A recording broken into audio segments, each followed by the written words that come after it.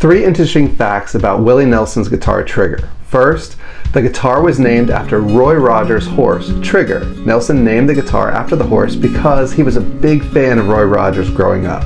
Second, Trigger has been through a lot of wear and tear over the years. In addition to the large hole at the top of the guitar, the frets are worn down and the finish is worn off in many places. Despite this, Nelson has continued to play the guitar and has even had it repaired and refurbished over the years to keep it in playing condition. Finally, Trigger has been featured on many of Nelson's most famous recordings, including On the Road Again, Blue Eyes Crying in the Rain, and Whiskey River. The guitar has become an integral part of Nelson's sound and has helped to define his unique style and sound with